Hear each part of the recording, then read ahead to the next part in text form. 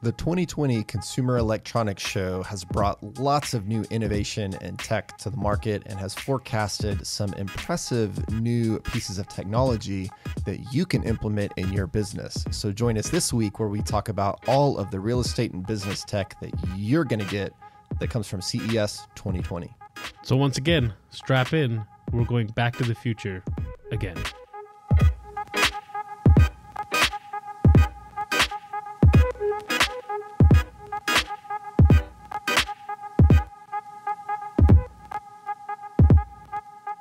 Welcome back to Talking Real, brought to you by the Oklahoma Association of Realtors. This is episode 105 of Talking Real, and you're back in the studio with Jeff and Nabil. Nabil, how's your day going?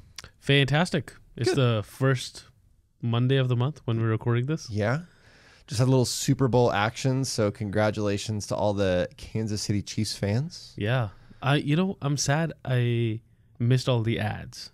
Yeah. Because I was driving back at the time Super Bowl is happening, so I'm gonna have to wait until people release their, and some of them already have their top 10 and most watched ads and stuff like that. So. My favorite was definitely the Bill Murray Groundhog Day Jeep Commander, whatever that thing's I did called. actually watch that because I think I caught the last 8 minutes of Q4. Yeah, which was probably the most exciting. That's a great part of the game. That's a great part of the game. So it was a good Super Bowl. I didn't start paying much attention until the second half, but I thought it was a great Super Bowl. And so congratulations to all the fans out there. I know in Oklahoma, because we don't have an NFL team here, a lot of fans do kind of end up being Chiefs fans. So we have a lot of Chiefs fans locally because they're kind of a close team. Yeah. So congratulations to all those folks. I have some friends from college who are like the biggest Chiefs fans ever. And so I was real happy for them. It was their first one in like 50 years. Yeah. 50 years. Yeah. It's a long drought. Should be good for them. So other stuff coming up. We still have Capital Conference right around the corner. And That's it's right. not too late to get signed up for that. Just a month away now. Yes. And you can get more information on that at okrealtors.com/Capital Conference. Yes. Check out the schedule. There's a lot of legislative advocacy, learning, and a lot of, hey, why is this important and why you should really be invested in this. Yeah, for sure. It'll be a good one. So check that out. It's free to sign up. So head on over there and get signed up for that. Also, NAR Region 9, that's the number 9.com. You can head on over there and get signed up for our Region 9 conference that's coming up, which is our conference and networking and, some association business stuff that you may be interested in. That's going to be going on here in Oklahoma City with realtors from Missouri, Arkansas, Kansas, and Oklahoma. So we got the whole region coming in, a lot of people from NAR leadership coming in. So come check that out too. We're going to have a good time with that one, and I'm looking forward to it. So that's later on in March. Yeah, that's going to be a good one too. Yeah. Anything else exciting going on in your world, Nabil? My world is always exciting. Can people go to nabilconference.com and get signed up for your conference coming up? No? Okay. I wonder what my conference would be like. We'd have a good time, but we'll plan that for 2021. All right. So last week we talked about new smart home tech that came out of CES 2020, which is a Consumer Electronics Show. And we told you that we want to talk about the smart home stuff because we obviously had a full episode worth of that and hope you found some cool stuff there that you liked. Yeah. But there's also some relevant new stuff and innovation coming out of CES that is more business oriented that may help impact your business and give you some new tools, more efficient tools, those kinds of things. Technology always is rapidly expanding and a lot of new things coming. And so we have a few trends on this one too. Yeah. I wanted to talk to you about all the cool stuff to outfit your brokerage from CES that's coming out, some of the new tech that's on the horizon or that may be available right now. Yeah, and there's some cool stuff, and there's a little bit of overlap, which we'll talk about, because obviously tech for business and tech for home can overlap in some aspects. For sure. But this one, I mean, it had some really cool stuff. Yeah, it's like, this is stuff that I'm like, man, if this comes in, because a lot of the release dates for the first few things that we're going to talk about are mid 2020, and some of them have no release date yet. So there's, they obviously want to make sure the tech is good enough to put out in the market. Yeah. So I think the underpinning that's really going to change things, and I think just broadly for business and life and everything is 5G, right? This is sort of the thing that people are talking about right now is the launch of 5G. And we've had some launching of that in certain markets. I think it's available here in Oklahoma City. If you've got a newer device that supports 5G, you can actually get, I don't know if it's like fully amped up 5G, but it's definitely that next generation of, over the air data. Yeah. See, I don't know. I'm not completely enthralled by it because I remember when 4G was being rolled out and then 4G LTE, and it was awesome. Don't get me wrong. It was really cool. But when everyone got on that network, it slowed down from its initial test speeds and everything that was promised. And it was still faster than what 3G was, obviously. But I don't know if it's going to be all that in a bag of chips. See, I kind of am going to take a little bit different stance than you. I think I disagree because, again, with the way that we've changed this technology to where understanding that you're going to have to essentially be able to support every single human connecting to it with one or more devices, and definitely more devices. Yeah, I think preparing for that scalability of it. And I mean, we're speeds of 100 times faster than what we're dealing with now. So if you're hooked directly into your fiber optic cable in your home, the kind of speed you can get. I mean, we're almost moving beyond the speeds that we can actually utilize right now for most things. But it creates the capacity to be able to do things like having, this is not necessarily real estate. Well, maybe it is. But like, having the autonomous vehicles and things like that, like this is what we have to be able to support that. Okay. So I do agree with that. Like that potential is fascinating, and I'm sure there's going to be some upgrades to this 5G network before it even reaches that full potential. Right.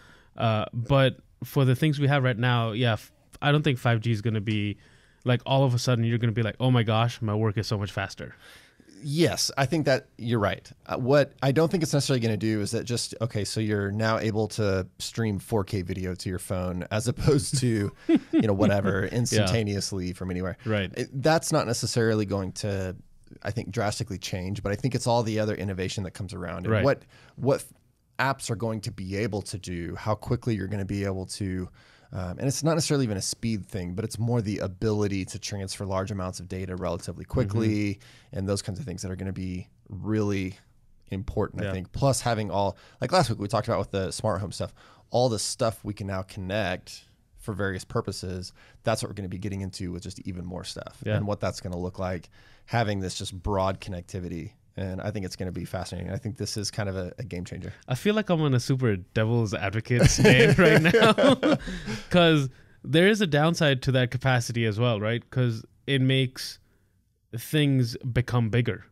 So like if you notice, even in our computers right now, we have 16, 32, however amount of gigs of RAM, but you're still running into that problem of running out of memory or things not working well. That's because everything else then is like, oh, I have this much more space to use. My software is going to work fine. And then when you add everything up, it ends back up where it was. Well, and I think this is where the 5G changes that because it's got more capacity. Well, and you're moving away from having to store things locally because you can access them and stream them instantaneously. Right.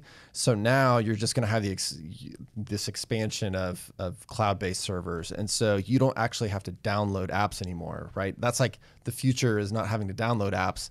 It's that you like download the icon, but you're streaming it instantaneously from wherever you're getting it. That was part of my phone that I got like 3 years ago. It was offloading all my app settings to then pull it back whenever I needed it. Exactly. And so, that is kind of cool. Yeah. So all that cloud connectivity, everything else, that's what's going to, I think, change things. And we're going to see some real interesting changes over the next decade or so, I believe. Okay. So that ends our 5G portion of this conversation. That was an unplanned little 5G debate. That was fun. So, but again, as we talk about what 5G can do, and the bottom line is technology is not going anywhere, and it's only going to get better. Exactly. Right. And we want to start off by talking about kind of another new thing is this bendable tech. And we've been seeing this for a couple of years. And I think it started out with really smartphones was sort of the first iteration we were seeing. And mostly just prototypes, people being like, hey, this is cool. Look what tech can do. Right. But it wasn't refined enough or tested enough to release out into the market. Yes. But now it is. Yeah. We're starting to see some actual releases on the horizon, specific time periods, those kinds of things. Just the other day, we were looking at the Motorola Razr is coming back. Yes. That was my favorite phone, the flip phone. But this time you flip it open and the entire thing is a screen. It's a flippable smartphone. Yes. Like, yeah. It is like when you flip it open, it's like a phone you use right now. But when you close it, it's a flip phone. Right. It's going to be fantastic. And it has that look of the old school Motorola Razrs. Just, I thought it was great. But what we're talking about here is laptops as well. And I think this is kind of cool. So the first one that has an actual release date that's going to be mid-2020 is from Lenovo, who is a Realtor Benefits partner. Worth noting, you can actually get pretty big discounts if you go through NAR and you buy your Lenovo laptop or other Lenovo accessories. But they're ready to launch the world's first laptop with a foldable screen. It's the ThinkPad X1 Fold. And it's got a 13.3-inch screen that bends inward to snapshot magnetically. And it's sort of like, imagine a large iPad, the big ones that you can fold in half. Right. Think about what that's going to do to your portability and just being able to carry these things around. Now, essentially your laptop or your iPad is half the size. Right. Yeah, I think this is cool. Now, the weird thing is that, okay, so it's basically a tablet that you can fold in half. So imagine more like a Microsoft Surface probably than an iPad in a lot of ways. Anyway, but then it has a magnetic keyboard that you can attach to it if you want a real keyboard, or you kind of fold it in half like a laptop, and it's got so it's like a half keyboard, half screen. Yeah, sort of like a digital one, or you can have two different apps going on the bottom one and the top one, and it's all touch screen. So like, and now the idea of a screen-based laptop is not great, right? If you keyboard, if you've typed on just an iPad before, it's not having that feedback. It's not real smooth or anything, but it'll get you by if you need it. Yes. But I think the cool thing here is just the flexibility that this is going to offer. Flexibility, no pun intended. But just the innovation here. I don't know that it's that novel that it's going to change anything, but it's kind of cool. It is. It's pretty neat. I'm excited that this is finally out to the public. Right. So the next one, kind of going along with the same thing, is the Ori, which is short for origami. I like it. And I kind of like that name a lot. Yeah. And that's from Dell, who is also a Realtor Benefits partner. Right. So check out the discounts that are available there. And this is another 13.4-inch laptop with a screen that can fold 90 degrees and operate like two screens on one device. So that's kind of cool because you can have it like sitting up. Right. Two screens. Like a book or something. Yeah. And this is kind of exactly what you're talking about. Half can be used as a monitor and the other half as a keyboard if you don't have a keyboard and you're in a pinch. But, and this doesn't have a release date yet. Right. This one doesn't either. They also showed Intel's Horseshoe Bend, which is a prototype 17.3-inch foldable tablet PC. So again, that's going to be huge. This one but they're kind of saying in half. Yeah. This one they're saying don't look forward to this anytime soon necessarily. Like, this is still just prototype. This is the technology we're working with. I mean, Intel doesn't really even make computers. So, right. But again, just showing what we can do with this technology. So, again, I think the foldable tech is finally, like, 2020 is that year that it's actually going to be coming to market. They've made the screens and everything else. We'll see. I mean, again, you can quality test these things all you want, but put them in the hands of consumers and they'll find a way to break them. So I think the Razr is still not out yet, right? It comes out later this month. I think that's correct. So that'll be the first real test of mass consumers with foldable screens. And let's just mention it comes at a premium. It does. Right? Absolutely. The Razr is probably the most expensive phone on the market right now. It's like a $1,500 phone. Yeah. And then that Lenovo ThinkPad X1 Fold. These names are going to get more complicated. Is at $2,500 price tag. Yeah. So it's not a cheap tech that you're going to get your hands on, but it's cool. Yeah. I think it's exciting. And it's funny because I'm now using a MacBook, and as are you, and most of us in our office are, and like, we don't even have touch screens on Macs yet. Yeah. So I don't know, maybe Apple's smarter and thinking, let's not get too crazy yet, or we'll see. I wonder what has stopped that. Well, because they want the people to buy their iPads. Fair point. Right? Yeah. The iPads would go away if they just made these touchscreens, because these are almost as small as an iPad. Maybe. Perhaps. So we wanted to cover a few productivity tools as well. Really, we just see a lot of improvement in the voice assistants. So we're talking your Amazon Alexa and the Google Assistant, particularly all the ones now that have screens on them. So, for example, the Google Nest Hub, to think about it, and the Nest Hub Max, which is the big one. That's what we have at home, or the Hubs. We like those. But they're just expanding the things they can do. And also, they were created more for home, and they are now expanding them to just new features to be able to use them in the office as well. And new skills. And they are learning and growing as this thing grows. Yeah. One thing I think is cool is the Google one. They announced that they have the ability to leave a digital Post-it note through its notes skill. I kind of like that. I do too. I mean, it's just kind of neat. It says you can say, hey, Google, leave a note. I'm at a showing, for example. And so if that's like sitting on your desk facing outward, then if somebody walks in, they'll just see the Post-it note on the screen that says, I'm at a showing, or whatever the note is that and they don't have to like look at your calendar and try to figure out where you are. You could even put in the address there. Exactly. Like, I'm at a showing at XYZ place, and people know where you are. That's an interesting idea. So, hey, 2 birds, 1 stone. Yeah, I like that. So that's kind of cool that they're just expanding that. You're going to find new ways to use those for business. Google also announced that it's expanding its read aloud feature in Google Assistant to where it can just do more complicated things. So, for example, you may have a long article or an email or other contents where you can say, hey, Google, read this page to me, and it will read it out loud to you, as well as translate messages into 42 different languages.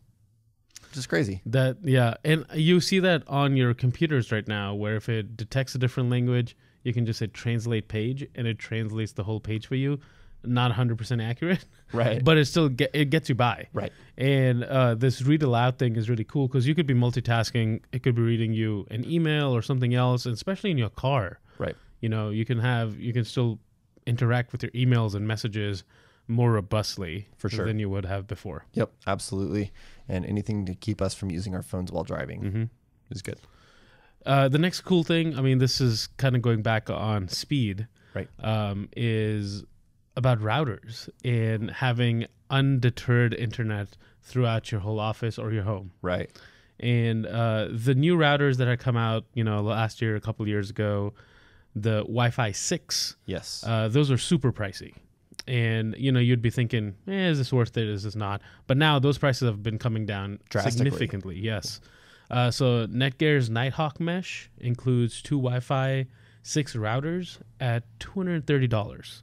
Right. And that's for the package of 2. That's for a package of 2. So you can rest assured that like a 3,000 square foot office building would be fully covered with this mesh router system operating at 1.8 gigabits of bandwidth. That's insane. That's a lot of speed. Yeah. This is going to support. So, an example, right? So in our house, our Cox Wi-Fi, right? We may pay for 150 megabits per second speed, but if you use their router, their built-in modem router, you're going to max out at like 50, 60, 70 megabits per second over Wi-Fi.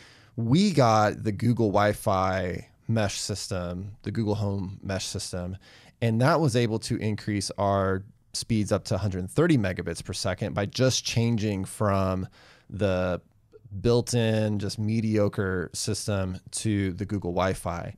This, you're talking, right, in your house, you can get up to 1 gigabit speed, like gigablast and stuff like that, right, where you get that maximum speed. But the problem has always been over Wi-Fi. It's a limiting speed, so you're always going to be limited no matter how much you're paying your service provider for. The Wi-Fi system has to keep up, and these are like top of the line that can exceed most of what you're going to be getting over the air, which is just crazy that you can get that kind of speed over Wi-Fi now, which again just makes everything more mobile, easier to use. You don't have those weird issues where they slow down and things aren't moving fast. Yeah, most of the time your limiting factor is either your modem or your router. Right. It's not necessarily the speed that you're getting from Cox or AT&T.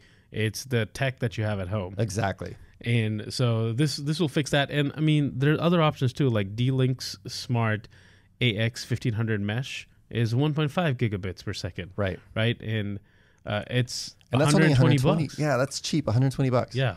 TP-Link also has their Deco Mesh Wi-Fi 6 systems. And again, it's a 2-pack starting at $270. That's very affordable for this top-of-the-line technology. And these meshes are cool.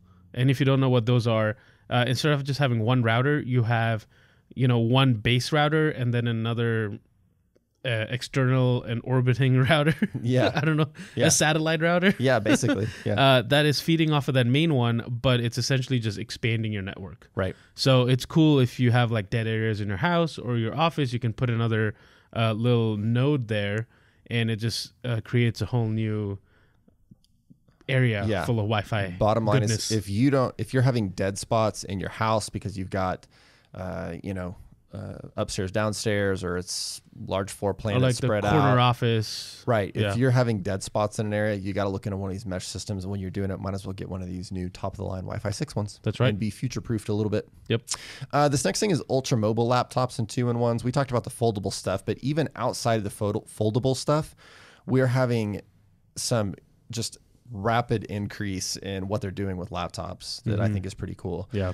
Dell's got the Latitude 9510 that they're releasing in March, and they're billing this as the world's lightest business laptop at 3.2 pounds. Now, you might think laptops of this kind would be like an 11-inch laptop. That's nothing. This is a 15-inch display laptop. So it's a large screen laptop. And again, 3.2 pounds, which is insanely light.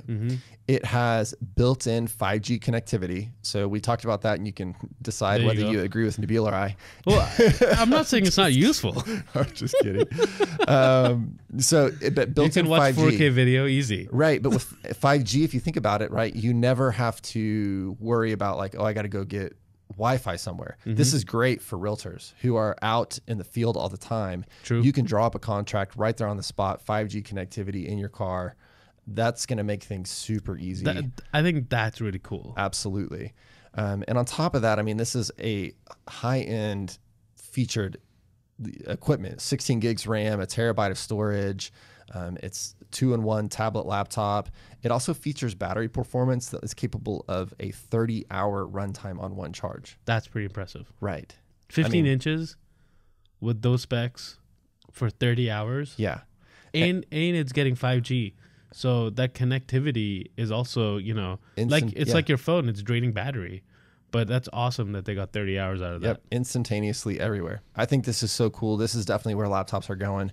And again, it's premium at $1,800, but that's not outrageous for what that is. I mean, that's pretty crazy. So we've definitely seen some rapid improvements in laptops. So if you're in the market for a laptop, maybe wait a few months and see what's coming out in these new business-oriented laptops. Because again, here in our office, everybody's on a laptop. We don't even have desktops anymore. Yeah. Most people don't. Like, they're just moving to this where people are using laptops. And so definitely check that out, what's coming out in that market, because I'm excited about it. I'm such a geek about this. I love it. I know. Yeah. You can tell from our conversation. Yeah, for sure. So the next cool innovation that we saw and that we've already talked about a little bit are some safety gadgets. Yeah. And one of those ones was a smart lock that you can now use on everything. Right. So your cabinets, your files, anything. So, and we talked about this, the Yale Smart Cabinet Lock. Right. So we won't go too far into this. So if you want to know more about this, jump to the previous episode 104, and listen about this. But essentially, you can turn any drawer, any storage into a smart lock. Yeah. Which is cool. The other cool thing in this data security safety gadgets is the Avast Omni. It was an honoree for the award, and I love this because you can plug this in to any connected devices, and it tells you about suspicious activity on your network. Yeah. That is so cool. So you don't need an IT background. You don't need to know how to spot suspicious malware or any like attempts at your firewall or anything like that. This will tell you that, hey, we saw this, check it out. Right. It's really cool. And this is cool because we do have so many things. I mean, again, this will plug directly into your router. You can see, automatically identify and block suspicious malware. One of the big areas where we've seen this is all these connected devices, because they're not putting in, I think they're starting to, but in the early days of the Internet of Things, they were not putting in the proper security. So there were open ports, things like that hackers could utilize your smart home tech for various nefarious purposes, exactly. or it would create a backdoor into your router, those kinds of things. So this will help plug some of those holes that if you're not real sure if that light switch, for example, is being used for something. It's weird to think that you could do that, but that's exactly what happened. There was a couple of like huge denial of service attacks where that's what they did. They like programmed this script basically to take over all these loosely secure Internet of Things devices and made them take it down. I think it was almost like the entire West Coast a couple of years ago. Really? I don't know if you remember that. Yeah. And it was all done. I don't remember this. Yeah, and it's all done based off of using these Internet of Things devices. So that's a pretty cool thing. Definitely good for the office as well in an age and era where we're so concerned about, the security of your systems and we've seen the wire fraud stuff going on, and so definitely check out Avast. They have this is like the company that also does software for virus protection, those kinds of things, but they've got some of these more hardware devices as well. So check out Avast, and they've got prices starting at $20 for some of these solutions that'll help protect your system. Right. Yeah, that was really exciting. That was cool. I might get one for home. There you go. I mean, might as well. Can't be too safe, right? Nope. Not today. Not tomorrow. Facebook. This is interesting. Facebook has actually went to CES and updated their privacy checkup tool. And it's actually the first major update to its privacy tool since it was created in 2014, which is like 6 years ago. I know. Crazy. So it offers a central tab to change settings, seeing who can see your profile and send you friend requests, as well as enabling login alerts so you can see if somebody else logs in on your account. Review permission settings for third-party apps, which was a big one where people are stealing your data because you approve, Candy Crush clone or whatever. To be able to take everything from you. Exactly. Yeah. So check out Facebook's new privacy tool. I think that you should probably, this is something we should do every year, do a little privacy audit on social media and make sure that you haven't authorized things and that kind of stuff. So check that out because they've updated it for the first time in 6 years. Right. And so this, like a few other things, is not necessarily something that's new, right? Because Facebook had privacy tools that you could get to and you could do all these things if you dug far deep into it. Yeah. Like you could get to all these settings, and they're just making it more accessible because it's so much more prevalent. Yeah. And it's about time. Yes, I agree. A couple other quick things we wanted to bring up that were pretty cool. They've got this new security camera thing that is it's a security camera. Yeah, it's hard to describe. It's weird. It's a smart home security device that what this does is it's an over-the-door camera. Yeah. It's by Bodyguards, guards with a Z. And it's basically like a digital peephole. It has a camera that slips over the top of the door on this metal bracket. One side has a wide-angle camera that captures what's happening outside. The other side has an LCD display with a live feed. So you can see what's going on the other side of the door. And then it also has a camera pointed inside for dual recording, so you can see what's going on inside as well. It's got a microphone for two-way communication, and it's got cloud-based storage that you can access via smartphone app, those kinds of things. So this is pretty cool, I think. It's $280. It is available now. Again, it's Bodyguards. And I think this is kind of a cool device for almost like a temporary solution too. Like you want to have something that you're not installing with screws and that kind of thing, right? For showings or whatever the case is. This is kind of a cool device to be able to have that if there's something that you want a little extra security, or at the office, something like that. Yeah, this kind of reminds me about the smart lock situation, where they're turning everything into a smart lock capable drawer, or cabinet.